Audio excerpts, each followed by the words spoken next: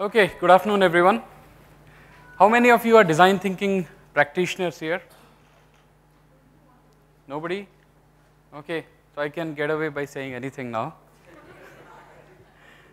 Okay, there is somebody here who knows, so Prasad will keep me honest. Thanks Prasad. I need someone to keep me honest here. Okay, so design thinking has been a term that's been going around in the industry for some time now.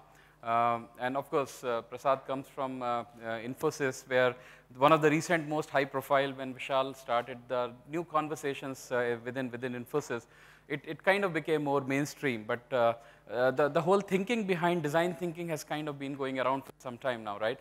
So let's spend some time in exploring it. Let me kind of roll back a little bit and see how the world was in good old days.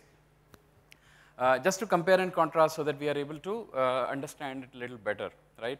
Now, if we see, there was a time 100 years back when Henry Ford said, you can have any color of car as long as it is black. Has anyone heard of that one before?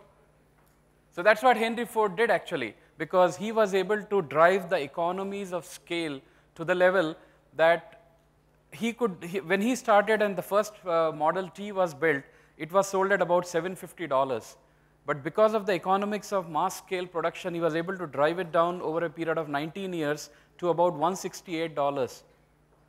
And he was able to do that because of multiple technological innovations, and one of them being, you can have any color of the car as long as it is black, which essentially meant, don't ask me for any customization. Don't ask me for any changes. If you like something, I don't really care because I cannot offer you. I'll offer you only exactly what I can build it in mass scale. So that was the kind of a thinking behind design thinking, behind the product design there. Of course, there was a time when we said, well, you can have any telephone as long as it is an AT&T equipment. Has anyone been in telecom sector here? Anyone from telecom? So there is a very famous case that happened in 1964. There was a guy of name Carter in US, and Carter actually wanted to put his own modem onto AT&T network, which was not allowed by law.